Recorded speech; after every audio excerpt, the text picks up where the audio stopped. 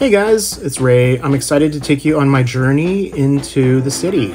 I'm headed into Washington, D.C. on the Metro to go get some dinner with alumni from the Columbia University School of International and Public Affairs. I was invited to this dinner by the Alumni Affairs officer. And getting around D.C., you have to walk, take the train, and it took me a couple blocks to get over there, but I did it. So here are some pictures of the food that was prepared for our group at Oyamel, which happens to be one of the restaurants under the Jose Andres portfolio of restaurants, World City Kitchen, I believe. And look at this, food looks so amazing, and the company was even great too. A lot of CEPA alumni here, going all the way back to the 90s. So thanks for joining me, and follow me for more videos.